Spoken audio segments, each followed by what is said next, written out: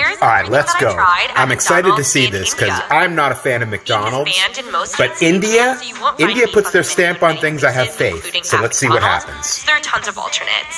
First up, we got the McSpicy All right, no Paneer meat. Burger, which is fried cheese with cheese and spicy Paneer sauce. burger? I think some Hell favorite yes. things. I It's would really love to good. try that. That looks Next, amazing. we got the fried chicken, and oh my god, it was so crispy, so Fried spicy. chicken? And What was it, like very Popeyes spicy, and but McDonald's fried in chicken, India hands combined? down, my With favorite paneer?